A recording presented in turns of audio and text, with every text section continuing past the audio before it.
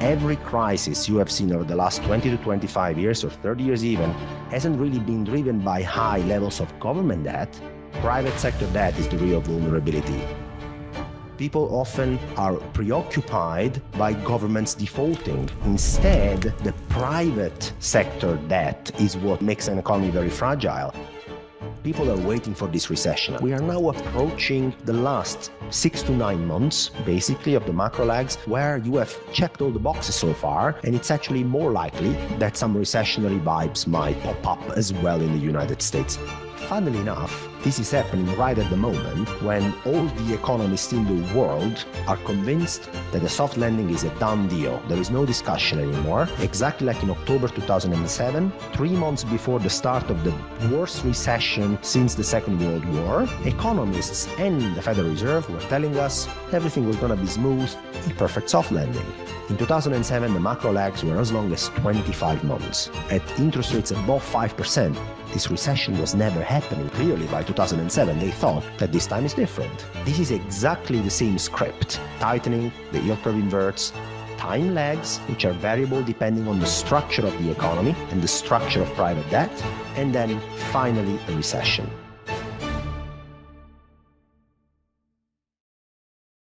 Welcome to the Macroscopic Podcast presented by GoldRepublic. My name is Alexej, and in this format I invite you to look at the world through different lenses, to see what's hidden in plain sight. We'll dive deep to understand the forces that drive macroeconomics, financial markets, and the emergence of a new monetary system with sound money like gold, silver, and digital assets like Bitcoin. We'll also investigate how geopolitics and power games shape the world we live in, but also what can we learn from history to understand the present and prepare for the future. I hope you will get fresh insight and enjoy this conversation. If you do, as always, please give it a like and subscribe, but also leave your actions down below in the comment section and share it to those who need to hear this.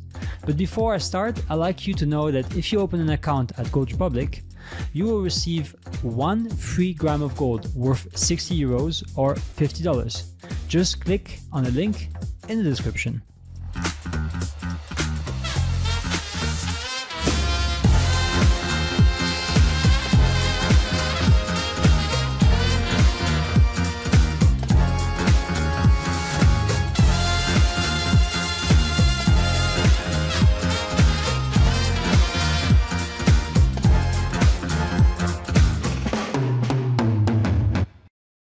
Welcome to the Macroscopic Podcast, Alf. It's good to see you again. Hey, Alexej, it's a pleasure to see you. Last time was 2 years ago. Yeah, Can't believe that. Yeah, time flies. Actually, my first question is I always hit it up the same way, is what is your most heretical view of the monetary system? Okay, let me do that. Central banks do not print inflationary forms of money. They print a form of money which is called bank reserves. And those bank reserves, you have to think of them as money for banks. Those are financial form of money. You and I cannot use bank reserves. And do you know who prints money that you and I can use? And therefore the money that produces inflation? That's the government when they make a lot of deficits, like they have done in 2020, 2021. And we have seen the inflation coming indeed in 2022. Or banks. When banks lend aggressively to the real economy, they create credit, they create more aggregate demand, more purchasing power, and that, if not balanced by enough supply, also creates bottlenecks which result in inflation. So commercial banks and governments print spendable money for us. Central banks, they print a financial form of money which remains in the financial system. That's the most heretic view, I think. Mm-hmm. And I think it's good that you actually even that you actually start with this, because a lot of what you just said is going to be useful for what's going to come next. You are known for a lot of your insights, especially about the bond market. I mean, you have a really broad view about what's happening in macroeconomics in general, in the monetary system, but you also come from that background. You've been busy with following and trading and managing bonds for over, I think, almost 2 decades, right? Mm-hmm. So a lot of the things that we're going to talk today is about what is the bond market telling us? Are we expecting a recession next year? We're going to talk about yield curve inversions. We're going to talk about all those kind of things that the bond market can tell us. And I've heard many times, and you probably as well, and you've kept on repeating it, but you cannot go against the bond market. The bond market is kind of like the most reliable source of truth that is in the monetary system. And maybe that sounds candid to ask, but why is that so? Yeah. So basically, you have to think of the bond market as the foundation layer of financial markets. All the biggest institutions in the world, and now you're going to be thinking about the Federal Reserve, but you should instead be thinking about monetary authorities around the world that accumulate dollars because their own countries and companies, they sell, for example, commodities or products. Those products are sold in dollars. These dollars enter the domestic economies, China, Brazil, for example. And what happens is that these countries need to recycle and invest these hard-earned dollars in some assets. They're not going to be buying stocks. They want something safe, liquid, with a deep repo market, and that's the treasury market. So again, bonds. You should think about pension funds and insurance companies. The aggregate market cap of these companies is over $40 trillion in assets under management. Those are gigantic whales. Those are, for instance, pension funds. Those are companies that need to pay future pensions. So that means that they need to hit a certain return target to make the system sustainable overall, but also they need to balance out their long duration liabilities, the future pensions they need to pay, with long duration assets. Guess what? That's bonds again. Banks buy bonds as well for many reasons, some regulatory, some opportunistic. What I'm saying is the bond market is gigantic, and it's the foundation of financial markets overall. It's the foundational layer that stands there and supports the credit market, so the corporate bond market, for example, and then above that, the stock market, but also gold and commodities and other assets. They are all somehow related to the bond market. And that's why I think it is really important that people master it. It's very scary though. It's full of jargon, technicalities. It seems extremely complicated. So my job here is not to sound smart and make it more complicated, but vice versa, to try and make it understandable for people. And what are the, let's say, most important nuances you would reckon are really important to understand? Because you have also developed a course about the bond market, and we might talk about this later on. But just for someone who really is looking at bonds in general, what are the key elements that they should understand about how it works, the different type of bonds, and how they basically are shaping the dynamics in the economy nowadays? So look, if you want to, let's start from the clearest type of bond out there, which is government bonds. When I say clearest, I mean that they have only interest rate risk, but they also don't carry credit risk, because the bond market is a mix really of interest rate risk, also known as duration risk, and potentially also credit risk. So if the bond is issued by me or a corporate, then there is also a credit aspect to it. If the corporate defaults or I cannot repay basically your bond, then you are running credit risk on that company or on a person or on an individual in the private sector. But instead, government bonds don't necessarily have that credit angle. They mostly have an interest rate risk angle. Okay, so this is valid especially if governments issue in their own currency.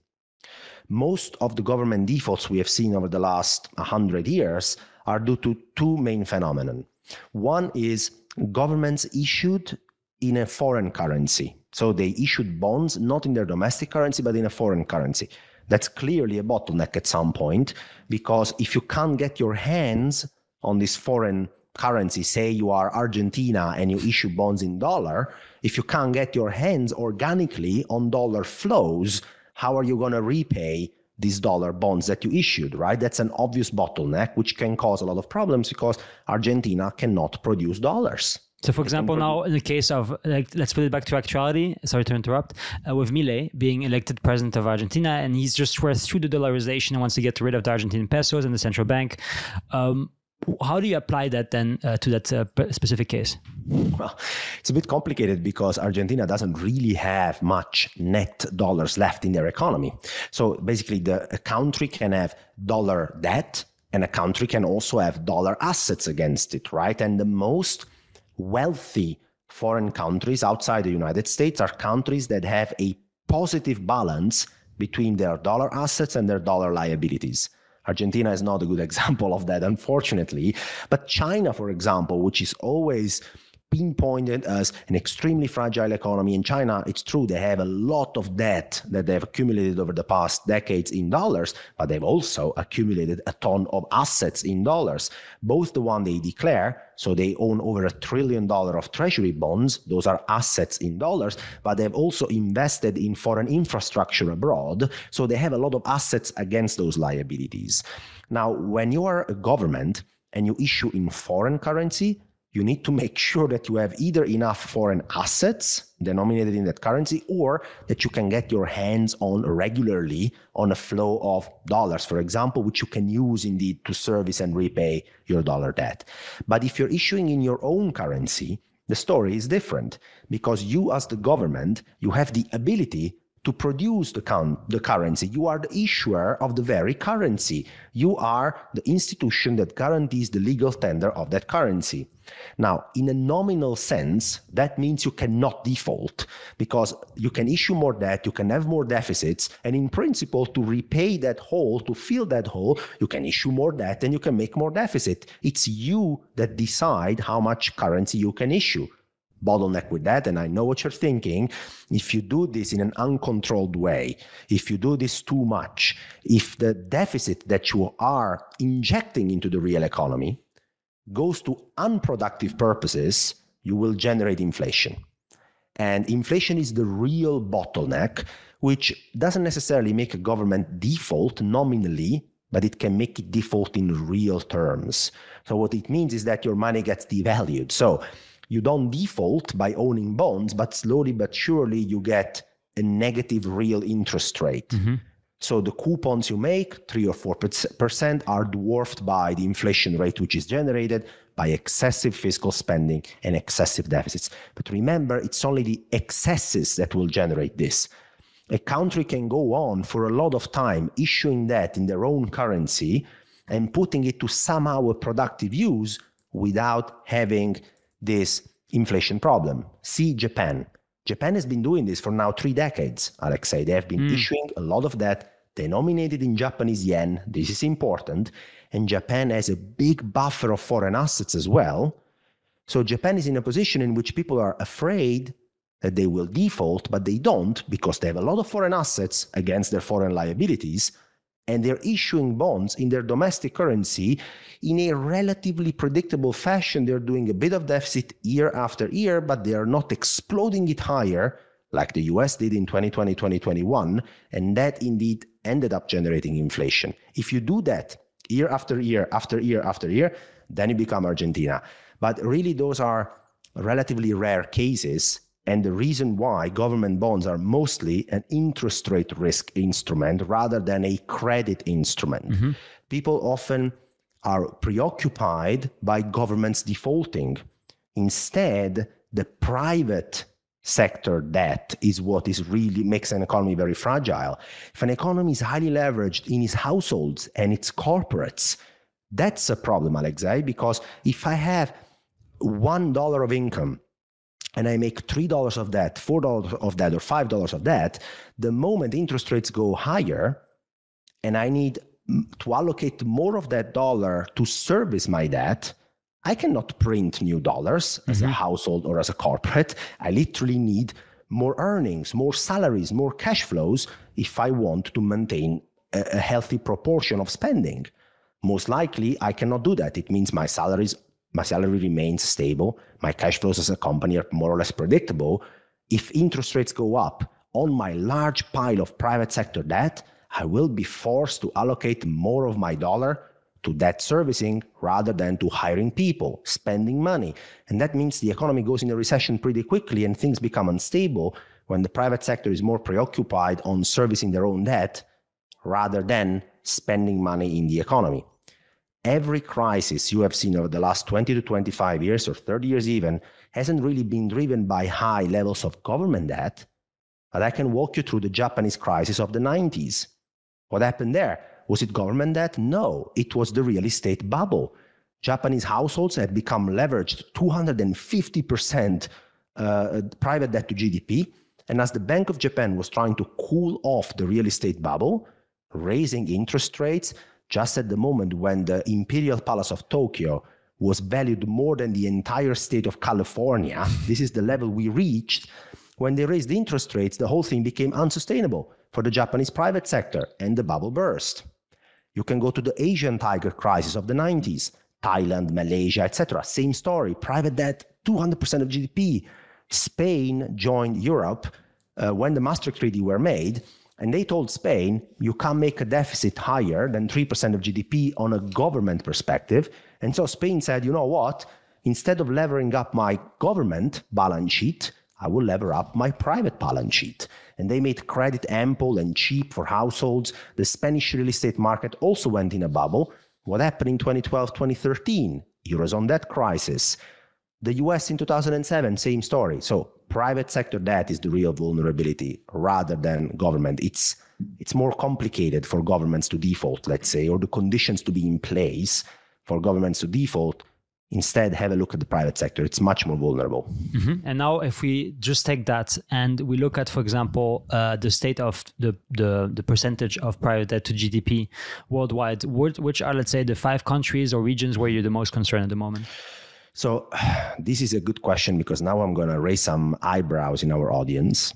And I'm going to say, think with me of all countries you can imagine in the world that are rated AAA. So they are supposed to be the safest. And I will tell them there is a high chance each and every one of them has a very high level of private sector debt.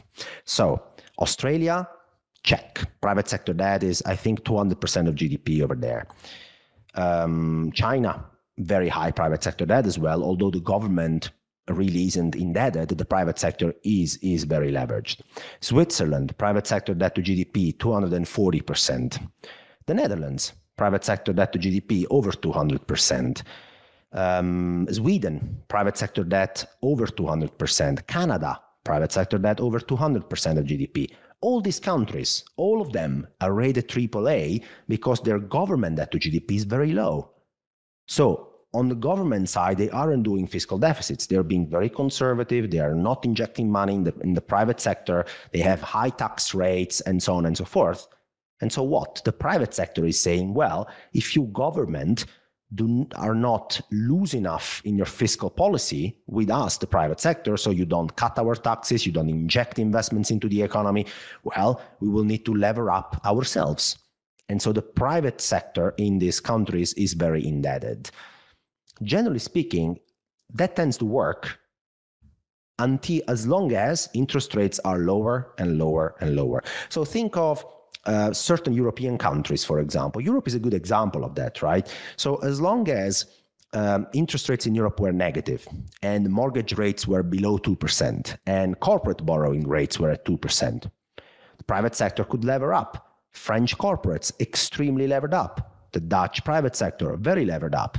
But then what happens is at some point, these interest rates go up. And as interest rates go up, slowly but surely, a bigger and bigger proportion of the households and the corporates will face a problem. The problem is, hey, my old mortgage, my old corporate loan is maturing. I need to roll it. They go and check the borrowing rates, and it's not 2% anymore, it's 5 or 6. Has their salary gone up or their cash flows gone up by 30 or 40% to offset that? Probably not, Alexej. So they will face a situation where they have a similar pie of income to allocate, but all of a sudden they realize their debt costs way more than they thought it would cost forever. And so when they go and refinance, and the larger share of the private sector goes through this refinancing process, it's bad news. And the only thing you can do is cut spending, try to shed labor. So countries that have raised interest rates really aggressively following the Federal Reserve, and that's Canada, Europe, the UK, Sweden, New Zealand, all these countries that have fragilities from the private sector perspective, they now face a problem, and we are seeing it happen under our very eyes. The Eurozone is effectively stagnating for a year. Real GDP growth is 0 at best, and in some countries, you're already falling into a recession as we speak. UK, 0 real growth, with the recession looming there as well. New Zealand, pretty much in a recession. Canada, third quarter GDP negative. So they're going there. Sweden, already pretty much in a recession. So what I'm saying is all central banks have tried to raise interest rates to fight inflation. That's been also reflected in bond markets. Bond markets have therefore made borrowing more expensive for the private sector. Mortgage rates are higher, corporate borrowing rates are higher, but not every country is in a position to sustain these higher interest rates, and not because of the headlines you often read, the US is going broke, blah, blah, blah. It's not a government problem first, at least at first. It's a private sector problem. That's where you should pay the most attention to. That's a good point, I think, because a lot of people, especially in the past months, when we talk about also like the interest rate payment from the US government and so on, the fact that they've been also downgraded for the debt and so on and so forth, is kind of like, especially if we look at the grander scheme of things, the dollar or the US will always be the least hurt in this kind of setup anyways. That is so true, Alexej. In a system where we have leveraged the entire world around the dollar, and this is called the Eurodollar system. So the Eurodollar system is effectively a system where even if you are not a dollar entity, so you do not reside physically in the United States, you can lever up and you can borrow in dollars. Fantastic. So if we are gonna pay all our commodities in dollars, all our foreign invoices is gonna be done in dollars, all our services abroad are gonna be sold in dollars, it's great. I can lever up my balance sheet as a corporate. I can have more debt in dollars. I can finance more spending in dollars. Everything works amazing as long as dollars are freely flowing around the world, right? So I am a Brazilian corporate. I sell soybeans, in dollars to other companies around the world and other countries. And I can lever up and I can borrow in dollars, even though, remember, I can't print dollars. My central bank cannot print dollars. I'm in Brazil, not in the United States. But I can lever up and borrow dollars, and everything is fine as long as I'm selling soybeans. So more dollars are coming through my door, and I can use them to service my dollar debt. We have levered up a system around the dollar. There are 12 trillion, not billion, trillion dollars of debt issued by companies and entities that are not in the United States. So the moment that you make this dollar flows tighter, maybe because the economy is slowing down, so you are not really selling so many soybeans anymore, or maybe the Federal Reserve is making dollar borrowing very expensive by raising interest rates, it's not the United States that gets hit the most. They also do get hit, their private sector mostly gets a hit, think about everybody else in the world. These guys don't even have access directly to the dollar. And now their dollar borrowing is getting more expensive at a time where the economy is slowing. So the organic flow of dollars is also slowing. And so you deflate a system that has been leveraged and inflated around the role of the dollar that hurts more foreign countries than it hurts the US itself.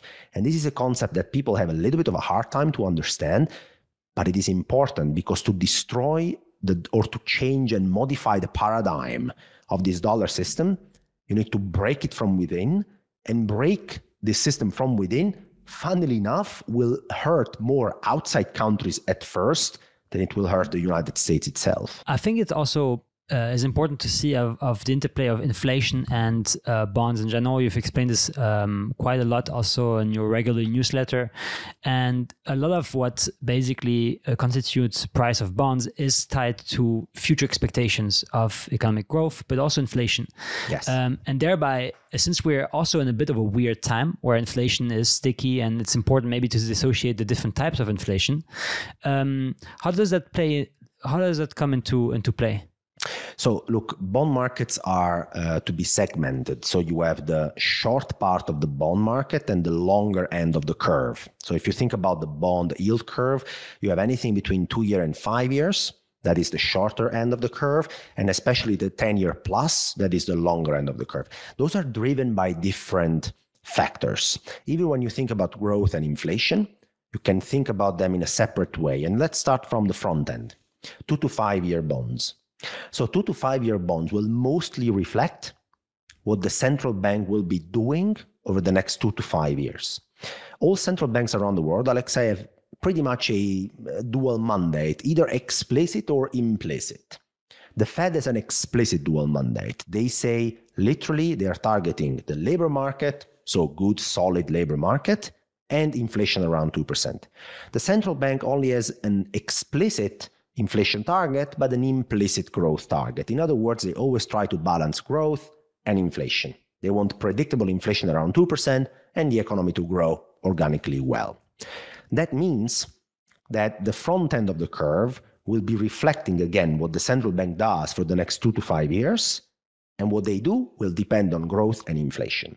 So if inflation is very high right now, the central banks, and above their target, the central banks will feel compelled to raise interest rates to bring back inflation to their target, because being credible as a central bank is the most important thing. They want to be credible in their ability to bring inflation down to 2%. So if inflation is 1 or 3, that's okay. But as soon as you get way above these bands, both on a deflation or excessive inflation, you will see them react very aggressively. That's what we have seen in 2022. When they do that, the front end of the bond market will have to react as well, because 2 to 5 year bonds, they basically reflect the central bank stance for the next 2 to 5 years. And that's what we have seen. Front end bond yields have gone up very rapidly. But we have also seen that the curves have inverted.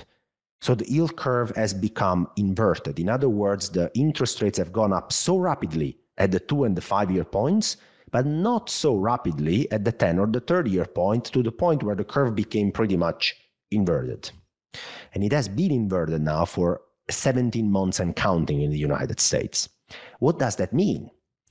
The 10-year to the 30-year part of the bond market thinks much more in medium term than only cares about what the central bank does. And what really influences long end bond yields is expectations about future growth for the next 10 years, the next 30 years, and expectations about future inflation for the next 10 years and 30 years. So the bond market is generally relatively smart about it, and they think, well, now the European Central Bank has hiked interest rates to 4%. Wow, that is pretty much unprecedented. We have last seen something like that 25 years ago. So is the economy able to handle 4% interest rates? Well, it's going to be hard, all these leveraged corporates, all these leveraged households. Can the housing market work so good with mortgage rates at 5%? Probably not as good. And so what the market does is they say, yes, for the first 2 or 5 years, you will keep interest rates very elevated, but you will make a damage to future growth and future inflation. In other words, we are going to lower our expectations for future growth and future inflation because of the damage that you will be doing to the economy by raising interest rates for the next 1 or 2 years. And so it ends up being that long end interest rates are more of a reflection of what happens after year 2, year 3, year 4, and year 5. And as people become more pessimistic on growth and inflation, long end interest rates have a harder time going up as fast as the front end. And so the curve inverts. That is also a signal from the bond market, indeed, that they expect damage to be done to growth and inflation down the road. This is one of the reasons why a yield curve tends to be a good indicator of an upcoming recession or not. When it's inverted, people tend to say, okay, I see that the bond market is telling me that this is going to generate damage down the road. And inversions tend to predict recessions, but there are some steps in the meantime. The typical mistake people do is the yield curve inverts and they say a recession is coming now. But the reality is a bit different. It takes some time between the initial yield curve inversion to feed into enough economic weakness to ultimately lead us into a recession, and this time lag is variable. It's anywhere between 10 months and 27 months. So there can be a year and a half of time lag, of variability in this time lag, and more than 2 years actually from the initial curve inversion to the recession itself. So these are the mechanics. The yield curve inverts. The Federal Reserve or the ECB are hiking rates aggressively, and the bond market says, well done guys, but I'm going to say that growth and inflation are going to be slower. There is then a period, the so-called macro lag, anywhere between 10 and 27 months. And in this period, what will happen is that the private sector will start feeling the heat. The variability depends on how much refinancing has to really be done soon. What is the portion of your liabilities, of your borrowing as a private sector, which is variable? If you have a lot of variable rate mortgages, a lot of variable rate loans, the pain is immediate. The central bank is raising rates and you feel it immediately in your bills at the end of the month. So you will be spending less. And so the recession comes earlier. You are closer to the 10 months in the macro lags rather than the 27 months of the macro lags. If you have a lot of refinancing to be done, that's another indicator that you will be closer to the 10 part, because a lot of debt is coming due, which means you have to refinance this debt. And as you do, as we explained before, you'll face a higher bill, you will be spending less, you will be falling into a recession. But it can also be 27 months, because as per the United States, they don't have a lot of variable rate mortgages. They don't have a lot of variable rate loans. That means the pain isn't felt immediately. It takes a while until you reset these mortgages. Also, in 2019 and 2020 and 2021, mortgages were locked in for 30 years. Corporate borrowing was locked in for 10 years plus, which means the refinancing are coming, but very slowly. So that means it takes longer for the yield curve inversion to feed into economic weakness, which is aligned into a recession, which means you might be closer to the 27 months than you are to the 10 months. So remember, tightening, the yield curve inverts, time lags, which are variable depending on the structure of the economy and the structure of private debt, and then finally a recession. This is the sequence that moves the yield curve inversion to feed into economic weakness, which is consistent with the recession. And I think you also brought up, you've actually talked about this in your latest newsletter, but you have also talked about other actually more, I would say detailed aspects of that. And it's about bull and bear steepening in the bond market and how those trends actually currently manifest. And as I understood, the bull steepening actually occurs when the economy breaks due to very tight policies, while the bear steepening happens when the economy actually withstands those higher rates with the higher for longer in terms of long-term yields, and potentially then leading afterwards into economic distress. How do you see those trends now manifest, and how did they manifest in the past? Could you maybe give us a bit of an overview? So this is really the last step. So you have yield curve inversion, macro lags, 10 to 27 months. We are now at month 17 in the United States, to give you some reference. Steepening of the curve just before a recession kicks in. Well, today we have basically gone through all these steps so far: yield curve inversion, month number 17, steepening. We have had a couple of flavors, but I would say the strongest one was the summer bear steepening. So the August, September, October bear steepening. So what is that? Sounds very complicated, but it's really easy. So the curve is inverted, right? And it has remained inverted throughout the steepening as well, but the curve starts from very, very inverted levels. The 2-year to 10-year spread was negative 100 basis points at some point. And then people are waiting for this recession, Alexej. And, they are convinced the macro lags are very short, maybe 10 to 12 months. But this recession doesn't happen because, as we explained, the private sector in the US is somehow more immune, or the macro lags will be longer this time, in other words, than people thought. But people have put on trades for this recession. They're waiting and they're waiting and they're waiting, and it never happens. So at some point, they throw in the towel. And as in every cycle with longer macro lags, the last example is 2007, 2008, people start thinking, okay, this time is different. This time, the yield curve inversion will not cause a recession because it's not happening. I've been waiting for 12 months, man, and it doesn't happen. So this time is different. And there is always a rationale that we attach to that. Why is that? Well, in 2007, all this private sector debt and all this inversion didn't matter because the housing market in the US was unstoppable. There was no way it could go down. This time is different. We have figured it out. Now it's, the narrative has been different. This time is different because of artificial intelligence. That's a productivity boom that's going to change the world like the internet did. And so the economy is going to be so much more productive that interest rates can be at 5% permanently. No damage is going to get done. This was one of the narratives. that was going on in summer. There were many others why this time is different.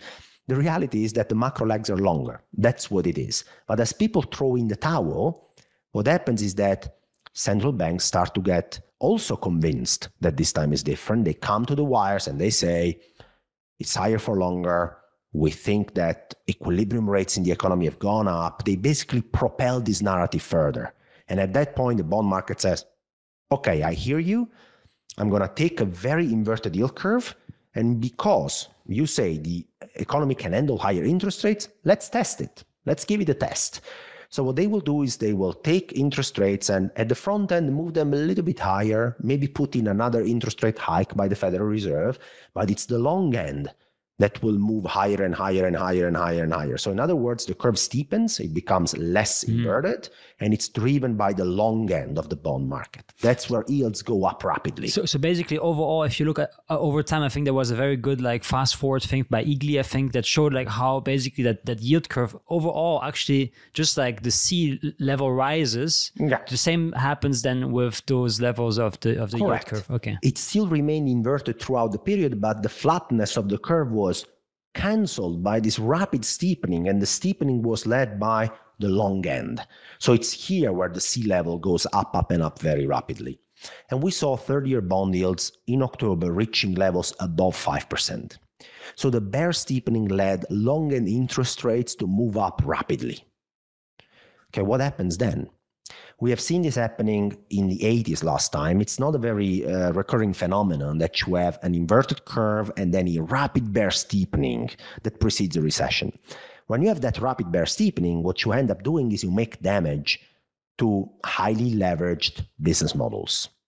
Real estate, shadow banking, credit markets, highly valued companies. And we saw the Nasdaq taking a plunge, for example, and unprofitable tech, these kind of sectors taking a plunge, and mortgage rates going to 8%. And we saw this happening basically. So effectively you apply more pressure and you really damage these highly leveraged business models.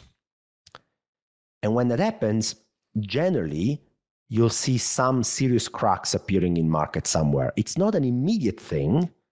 Maybe you'll see the bodies popping up in 3 to 4 months, but that kind of vicious move in the long end of bond markets makes some serious damage somewhere in highly leveraged zombie businesses, which we have fostered and created during the zero interest rate environment.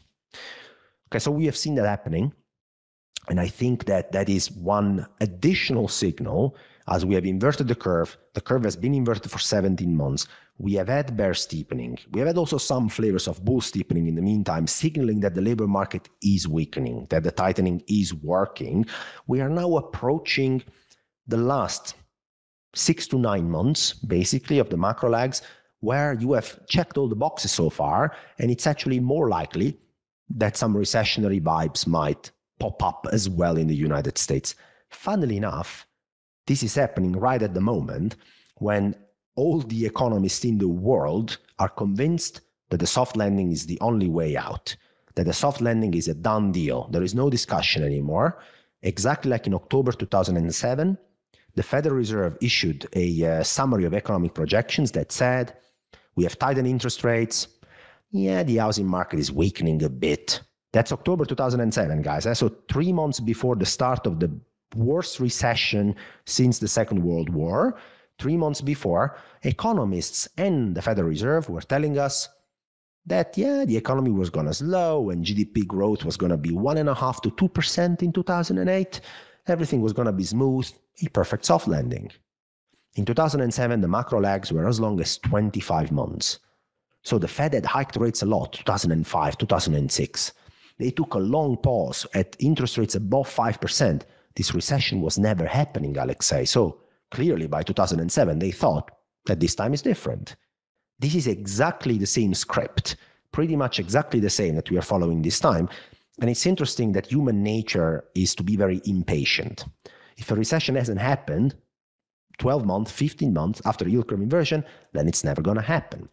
So I think investors can now think in more deviation from expectations terms. So if you have a framework for investing, you shouldn't think that you're investing with a white canvas in front of you. Like I see people waking up and they say, I like this stock, I like this bond market, I like this and I like that. That's fair enough. Everybody has its own preferences, but you should ask yourself, what is priced in these assets? Because there is an entire ecosystem, which is called financial markets, which is attaching a certain expectations for an economic output to a certain asset. So ask yourself, what is priced in today? What is the consensus today that I'm investing against? And the consensus is that we are going to get a soft landing. It's an 80% done deal. It's basically the only game in town. Instead, if you follow this script and you follow history, over the next 6 to 9 months, it's more likely that it maybe doesn't turn that way. And if it doesn't, you need to think by yourself, how do I protect, how do I skew my portfolio so that my result is, more sheltered in case I don't get a soft landing, because everybody seems to be betting on it. It's funny because the beginning of this year, we had the most anticipated recession. And now we have the most anticipated maybe soft landing. Yeah. In both cases, I mean, we've clearly seen that assets have been appreciating since actually January. So the ones that have not been calling for a recession have been pocketing like some good profits. I mean, if you look at stocks, if you look at even crypto now, it's been all increasing about 50%. Alexej, an amazing example of the fact that we invest against expectations, against consensus. In January, 45% of economists, basically half of them, were expecting a recession to hit by the first half of 2023.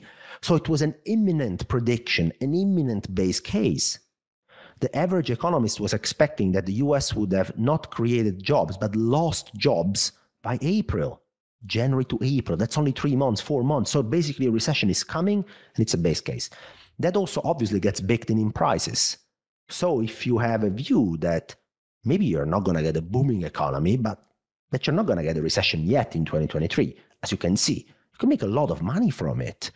Like crypto assets or even stocks that were particularly hammered down because of these expectations of a recession, like European stocks. I liked Poland this year, for example, a great growth story. The Polish market is up 40% this year, 40 in a single year.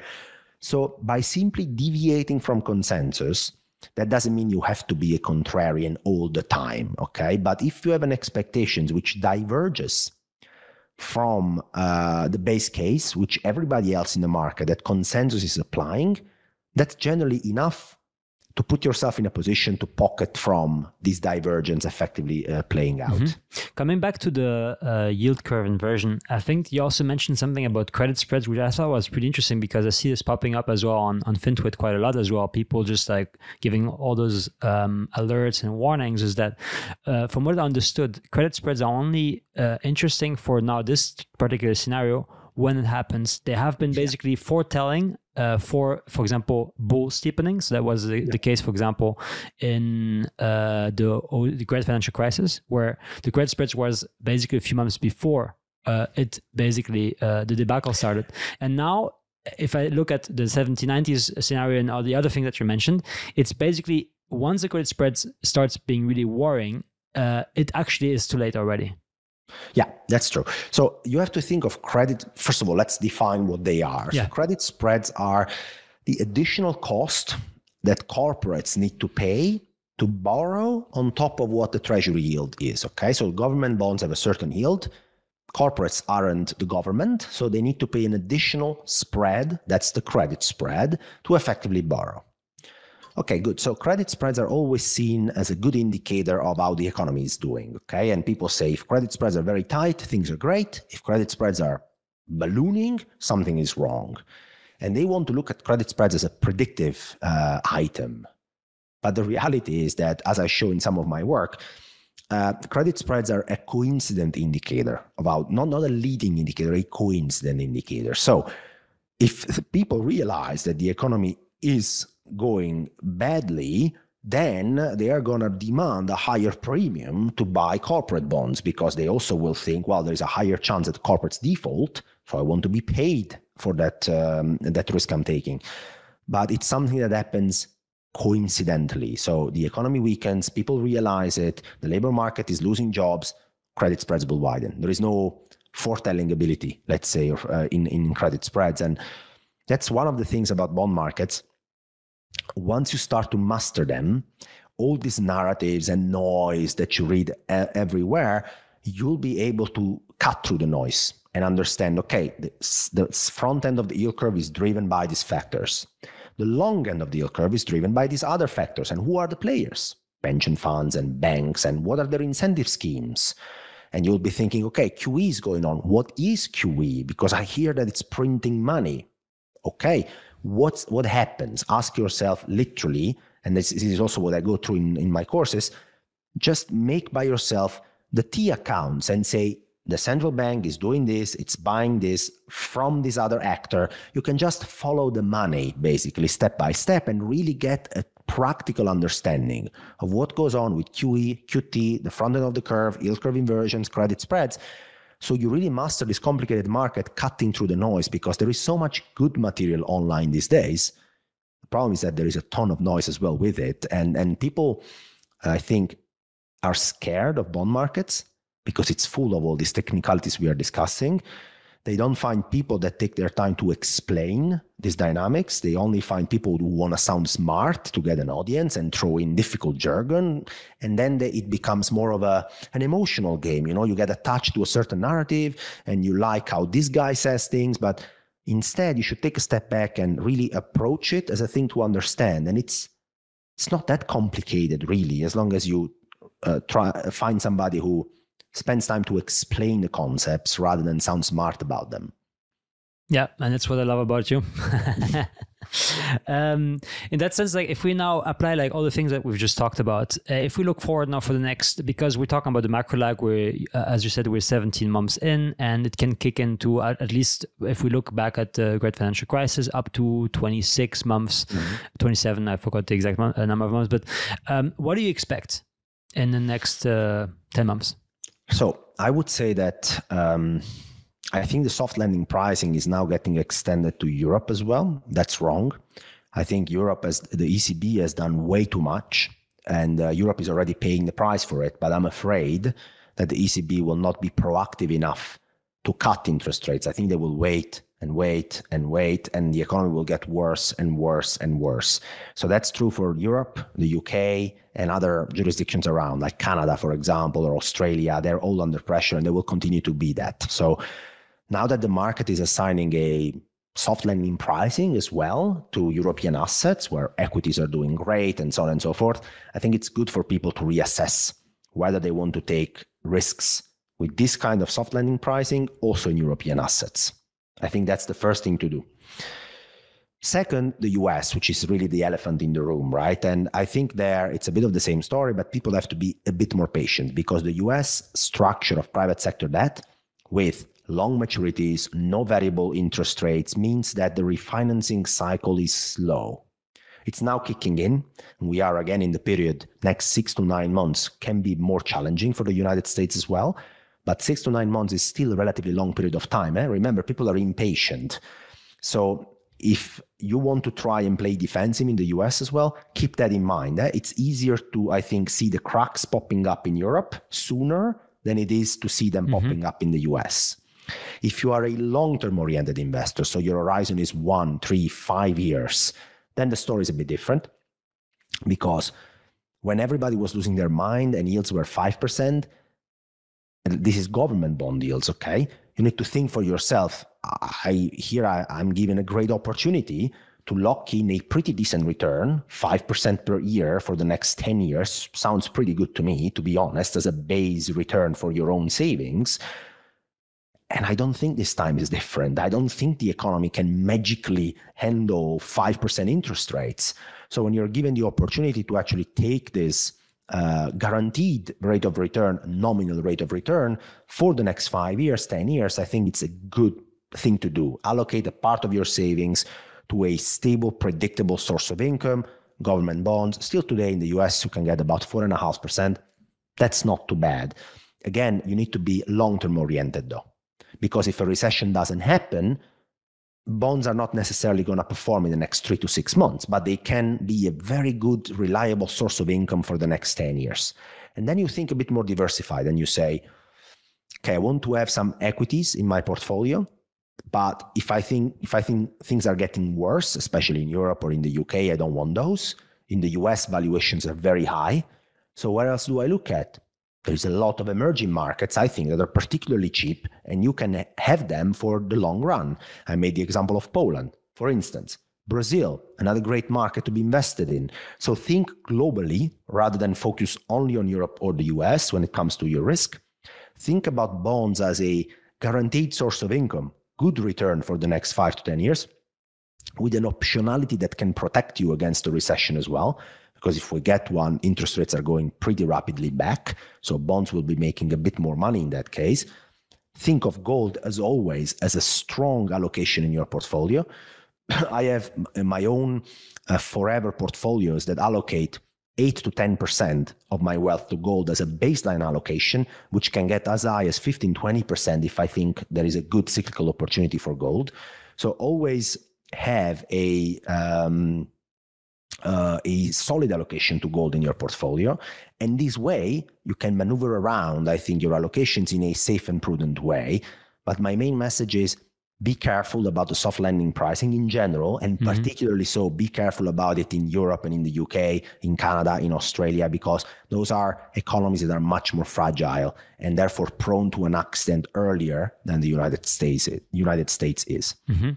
Something that we maybe forgot to also dive into was maybe like the longer tail of the yield curve, which is mainly driven, as you also explained perfectly, by different factors, demographics, inflation and growth expectation.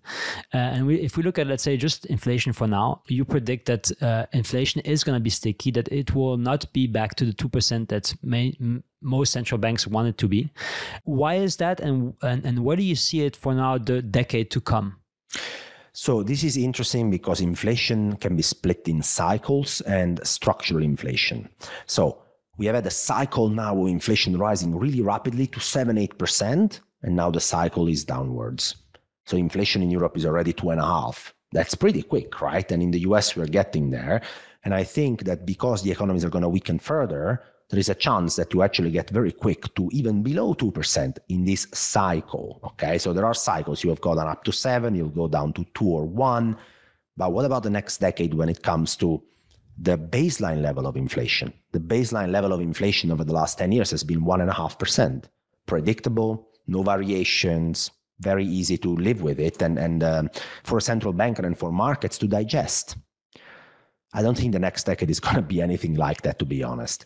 I think there are factors at play for which you can make an argument that the baseline of inflation is going to be higher than 1.5 to 2%, but most importantly, that the volatility around this baseline is going to be really, really exaggerated.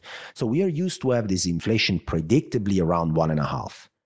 And I think the baseline is not 1.5, it's maybe 2.5 or 3 in the next decade. But most importantly, that you're going to have a lot of phases where inflation is 5, and then it's 1, and then it's 6, and then it's 0.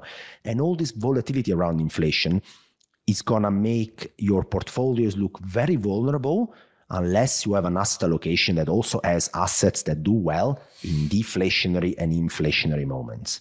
Because when inflation picks up very rapidly, like in 2022, your bonds and your stocks are going to go down together. So you need something else in your portfolio. You need commodities, you need gold, you need some allocation that does well in that environment. Mm-hmm.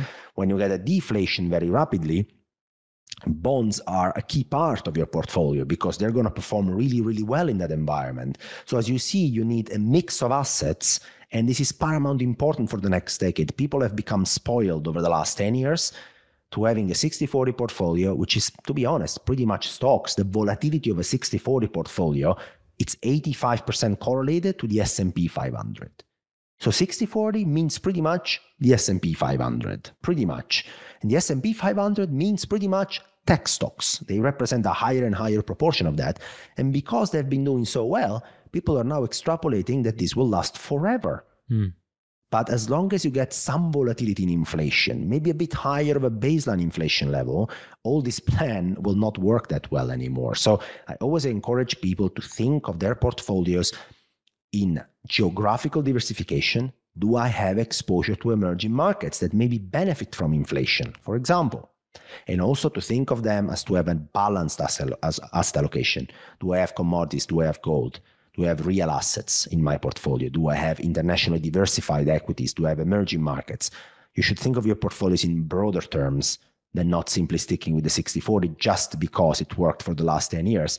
There were entire decades in the last century where the 60-40 portfolio delivered negative returns. And I'm talking not a year, a decade of negative returns. So think about it when looking at the next decade. I was wondering, if you look at gold now more precisely, real yields have been positive since now a few months, but gold has been rallying. Why is that, and how do you explain this?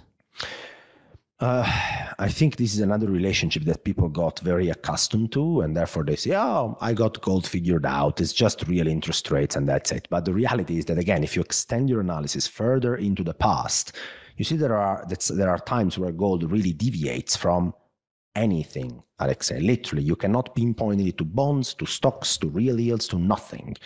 And those are periods where I think something structural is happening that is not related to the behavior of other asset classes, okay? And I think this time the explanation is that institutions around the world that accumulate excess and surplus of money.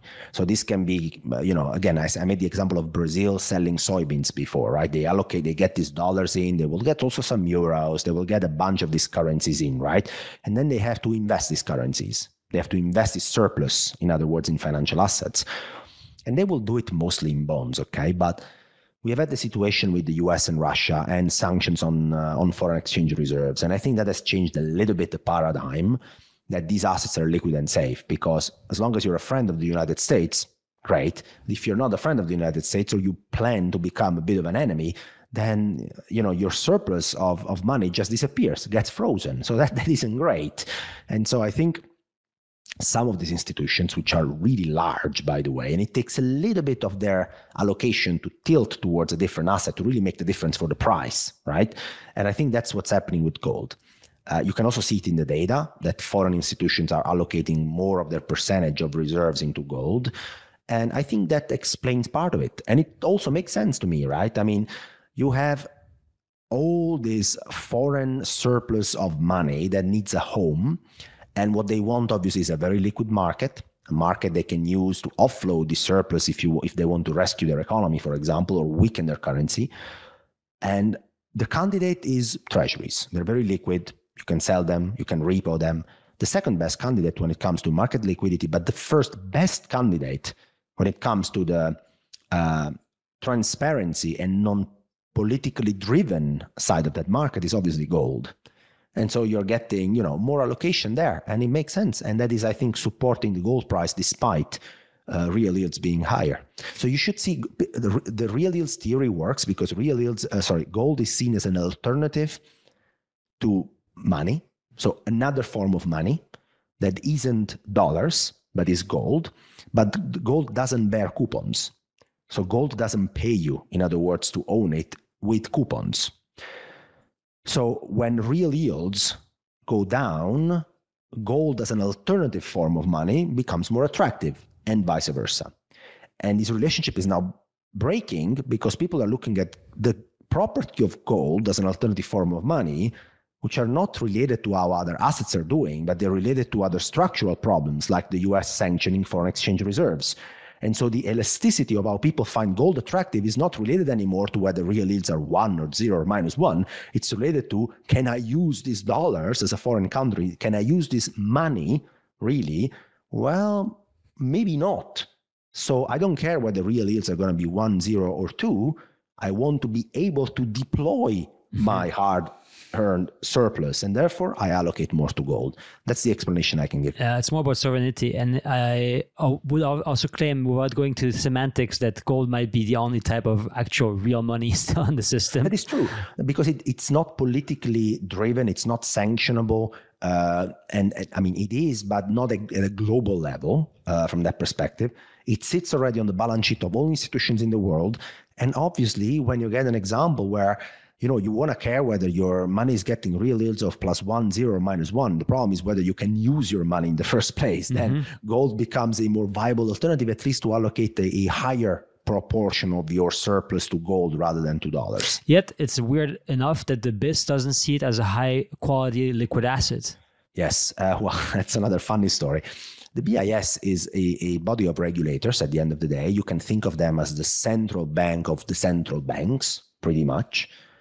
And you always need to ask yourself, what is the incentive scheme, okay? That's a question you should always ask yourself in life, but especially in markets. The regulators have made treasuries and bonds a zero risk weight asset, 0%, which means you don't need to attach any capital to your purchase. As a bank, you can buy as many treasuries, as many government bonds as you want, attaching zero capital to your purchase. So you assume they will never default, they will never take a drawdown, nothing. Who has decided that? Regulators. Those are self-made rules at the end of the day, right? The same regulators have decided that gold doesn't qualify as a level 1 asset. I think it's a bit on purpose. I mean, banks have very large balance sheets, and if you would tell them, hey, regulation allows you to go and buy gold, they obviously will think the same way that the Brazilian central bank. I don't have a good explanation, Alexej, of why gold wouldn't be an HQLA 1 asset. I mean, they even have HQLA 2 assets. They have corporate bonds and mortgage-backed securities and equities. I mean, come on, give me a break. But I think there is a reason. If you tell banks, hey, guys, you can go and buy level 1 asset as gold, they will buy it, right? Just also to diversify their portfolio. And they will have gold prices going much higher because a new whaling town comes, and they can lose control of the whole thing at the end of the day, right? This is the reason. And it sounds like conspiracy theory, but banks' balance sheet around the world are fucking gigantic. My calculation is that the HQLA buffers of European and US banks is north of $10 trillion. Think if they say you can buy gold and everybody allocates just 10%, 5% to gold, that's $500 billion. I mean, what's going to happen to gold prices? Yeah. They will go up, and it's a very price inelastic buyer. People will buy gold at 2,000, 2,500. It doesn't really matter. You cannot value gold. I mean, it's an alternative form of money, and it can go to 3,000, and then medias are going to be all over it, and the households are going to be like, "Holy fuck, what's happening?" I need some gold as well. It can escalate very rapidly. That's it. It's a threat to the system as a whole. And if you also think about also like the way gold has been also maybe suppressed, and there's like all kinds of theories and speculation about the way gold prices have been manipulated through ETFs, it also begs to think about what's going to happen to Bitcoin. Maybe a couple of ETFs from which big investment funds or institutions like BlackRock are pushing. What do you think? How is this going to play out for Bitcoin? For Bitcoin it's a much more volatile asset to start with, and institutional investors don't like volatility. So that's a bit of a deterrent for the time being. It's been around for way less than gold. It doesn't sit on the balance sheet of all institutions in the world. So it basically starts from a much weaker starting point. It's the new kid in town, basically, okay, for this kind of role in the monetary system. So I think it's a long way until Bitcoin can claim this kind of role. In principle, the conditions are potentially there, but it's a very early stage process because gold is already ingrained in our financial system as an asset, and Bitcoin isn't. So I think the potential, if the real reason why gold is not an HQLA asset, while corporate bonds are, mortgage-backed securities are, is that if it was, it wouldn't be the worst thought in the world from all banks to say, well, we're going to allocate 5% of our buffer to gold, but that becomes a lot of money flowing to the gold market all at once, and that can be very destabilizing. Funny story for you. I worked for a European bank for 8 years, and I had the chance to talk to many other treasurers at other European banks, French and German, etc. And in 2019, interest rates were negative. So as a bank, you were getting deposits in from clients, and you couldn't charge them negative interest rates. So you were paying 0% to your clients, but you were depositing the money at the central bank at the European Central Bank at minus 0.5. In other words, you were losing money on deposits coming in. So at some point, a bank started wondering, can we buy some gold? At least we are not going to lose money, nominally speaking, straight away on gold. And they were thinking about allocating 5% of it. I was even assigned to the task of looking into it. And then I said, well, guys, we're going to get a penalty on our liquidity because it's not an HQLA1 asset. They said, what? Yeah, look at the rules. It's not in there. But you can see what happens. People start thinking about it, but then they look at their incentive scheme. As a bank, there is regulation. Regulation says, not worth it. You're going to get penalized by doing that. And so I think this is really the reason why gold doesn't qualify. I can't see any other real reason, if not that making gold an HQLA1 asset can lead to a lot of flows into gold, reasonable flows, asset allocation flows into gold, which can make the price pretty explosive, which can generate a cascade of attention from media and more flows. It becomes a page one of the newspaper story. And in a fiat system, you don't want that, I would say. I think we're coming to an end because you also told me, right? Like we're approaching now. We're just past the 1 hour threshold. Let's maybe hear from you a few words about the course that you've crafted from all that experience, and now you've given us a sneak peek through that conversation. But you have a course which is much more structured and has really lots of more insights about the craft of bond trading. So guys, the idea is the following. The bond market is really important to understand, yet it scares people away. It sounds complicated, and my job is to make it easy for you guys to understand. And this is what the bond market course that I created is all about. Now, it's 4 hours of material, video material, slides you can download, sources you can follow to keep track of what the bond market is signaling. If you buy it, you can watch it at whatever time, so you don't need to watch it immediately. You can always have access to it. But there is one thing you can't wait for, which is the discount I'm about to give. That is only for the first 50 buyers that will use the discount code GOLD. It's a pretty nice discount code. So if you go on the website, where I think we're going to put a link somewhere, Alexej, if you go on the website indicated here, you go in there, you buy the course, you put the code GOLD, you get 20% off. Only if you are within the first 50 people of doing that. Please take advantage of the offer. Thanks a lot, Alf. You're also on Twitter, obviously, sharing always those insights. You have your newsletter that people can subscribe and also follow. You have, I think, more than 150,000 subscribers on the newsletter? 150,000 on the newsletter and a lot more on Twitter. Maybe it's because of the pizza pictures that I post from time to time. I think those are more interesting than the macro. Thanks a lot, and I hope to talk to you soon. And as Alf said, there's a link down below in the description. Thanks, Alexej. Talk soon. Thanks for watching. If you liked this episode, give it a like, and don't forget to subscribe. Leave your actions down below in the comment section. And if you want to watch more videos, feel free to check the most recent video, but also any other video that we've had published on the channel before. See you next time.